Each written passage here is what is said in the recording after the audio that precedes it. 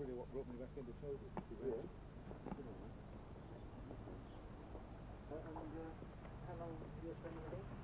Oh, about 2 years.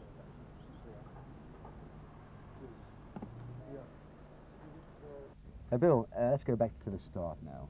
No, that old thing. 1900 and freezing cold, as Art Lasky says. Now, you're one of the first guys to star on television in comedy, back in the very early days, in the early 1950s. From your point of view, how much has television really changed? Well, the main change, of course, when I started, yes, around that time, about 52, the main difference, of course, is that now really you don't do anything live. In those days, when I used to do things like Great Scott, It's Maynard with Terry Scott, who we know and love, you know, we used to do that every week live, and that was terrifying. I mean, to actually, the pressure of having to go on there that night and get it right the first time, it was frightening. I mean, now looking back, I shall never know how we did it. I suppose it's a question of you've got to, so you do it. But now, I mean, when I do Selwyn or The Life of Riley, any of the comedies that I've ever done in front of an audience, I mean, we'll have about 10 or 15 breaks, you know, where I go wrong, which of course in those days you just couldn't do. Now, also after those early television series, you disappeared from view for quite a long time, which must have been pretty traumatic. Well, it wasn't actually, because I mean, most people, looking back, most people thought I'd died, of course. But in actual fact, I instigated it all. You know, I mean, I was the one who said, right, I'm not doing any more Great Scott, It's Maynards. I don't want to do any more television. I want to learn to be an actor. I want to, because basically I always wanted to be a film star. So that was a voluntary thing then? Oh yes, I mean, which is why I still don't really get much work from the BBC. I mean, this is true. I mean, I was told that at that time that I was on a sort of semi-blacklist because I refused to do any more programmes. Because at that time, you see, Terry Scott and I were getting £60 a week each for the top comedy show on television, which wasn't a lot of money even in those days. And you know, quite honestly, you couldn't manage on it. I mean, that was the sort of figure one worked for in those days, because of course the BBC had the monopoly. So as I say, I opted out because I wanted to go and learn to act, and I went to learn to act, and I went all around the reps for years and years, finishing up most of the time I spent at Nottingham Playhouse, you know, doing all the classics. And it's lovely to look back on it now when somebody comes up to me and says, have you ever thought of doing The Entertainer? You know, it's a very good play. And I said, yes, well, I won the Actor of the Year award for that in 1961. You know, it's nice, and if people bring up things like, you know, The Caretaker, or I did all the roles I'd always wanted to do, all those, Truscott in Luke, Davis in The Caretaker, Elwood P. Dowd in Harvey. Now, outside of television, I believe you have a great love of going around schools giving lectures on a very great assortment of subjects. Yeah, well, I suppose what it is, it's for me, really. It's not for them. I say, now don't think that I'm doing this for you, because I do it free, you know. It's for me because I really enjoy it. In a strange way, I miss the opportunity of being able to sort of open my mouth on the stage, you know, because I don't do a turn these days. That's why I like to do after dinner speaking and things like that. But I find that it's great to go around to the schools, speaking to the sort of 5th and 6th formers, some of them are interested in drama, and it usually starts off about, you know, what made you play Selwyn, or what made you go into the theatre, and I usually do about 2 hours, and it gets right underneath, and I find it fascinating, the sort of questions that they ask. They all ask exactly the same questions, and it shows that they've all got exactly the same sort of fears, problems, hopes and desires. So what is the most common question you get then? Oh, well, the most common question I suppose I get is, do you prefer playing comedy to drama, or the other way around? You see, that's probably that's very. But one question that I find we are able to delve backward and forth with, is the fact when they say, you know, what is it like to be a star? Is it as good as it looks, or do you sometimes wish you did an ordinary job?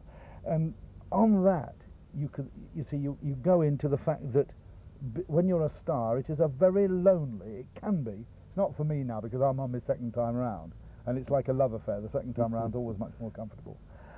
because you know the pitfalls, and if you can see that what you're going to do is a mistake, but you still do it because you want to, and I think that's the important thing. I'm now very experienced, and I can now walk into a place and it doesn't worry me. If somebody comes up and wants an autograph, I'm delighted. You know, and they say, you don't mind us asking, and I always am able to say through experience, no, for 15 years nobody asked me. Yes. You know, and that's Right. marvellous. It's a great leveler, you see. And this is the sort of thing we go into. And also within it comes out things like religion and politics and things like that, because I mean, I found that although I'm not a great believer in the theatrics of religion, you know, of the church bit, I found that in my depths of despair because I went skint and I lost my house and everything, you know, and had to give everything up and live in a room again, you know, and my wife had to go to work, and this was after I'd been a star. I found that following the principles of Christianity helped me greatly, you know, and so I can talk about that. And from me, you see, it I suppose comes slightly differently, because I'm, you know, supposed to be a bit and you know, it doesn't care too much, and haven't been terribly careful in my life. And I think because I'm able to point that out, by me saying it, it makes the kids think, oh, you know, if the bloke we know as Selwyn found a use for that, we might find a use for it. And that's the sort of thing we talk about. And with your married life, that's been going a long time now too, isn't it? How has that survived all these traumas in showbiz? Well, it's had its ups and downs, but you know, I mean, now it's wonderful. It's like everything else. If you can get over the first sort of 25 years, it's marvellous. But I mean, the thing is that it's been my experience that, I mean, a woman's magazine once rang me up and was talking about unfaithfulness and this sort of thing. And she said to me, what would be your advice to any woman who thought that her husband was having an affair? And I said, the best advice I can give you is tell yourself that he is doing, because there's not many that don't. And if you do that, and if you assume the worst, it's bound to be better. But don't think, oh God, he couldn't. I'm telling you, oh yes, he could. I made it sound a bit like a pantomime, but that I found to be true. I mean, all my mates, it may be that I know a lot of people who are a bit that way inclined, but it has been my experience that most chaps, anyway, do at some time, and it's happening a lot to the girls, I'm pleased to say. I was born about 30 years too late. Damn it. Right, the future now, going back to the showbiz side of things. That's if there is a future after this strike. Yes. Yeah. Now, what is it for you? Is it more acting, more directing? Well, I'm getting to the stage now. I don't like the discipline of having to go on stage every night now. I've had it for so long, I've had it for so many years, that I mean, if somebody offered me a lead in the West End of London in a beautiful part, I mean, I wouldn't do it. I've lost that thing that you need to go on stage every night. I don't like doing that. I like first night. I love the rehearsals, love the first night, but after that it becomes very boring.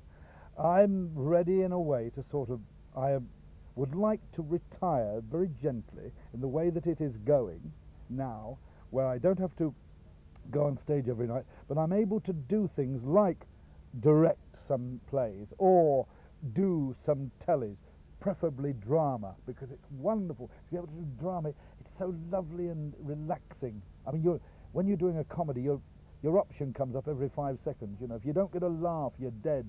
And what I think retirement is losing all the pressures. That being able to do just a bit of something, but not have all those pressures that you need and are necessary when you're young. I think it's just nice to retire gracefully.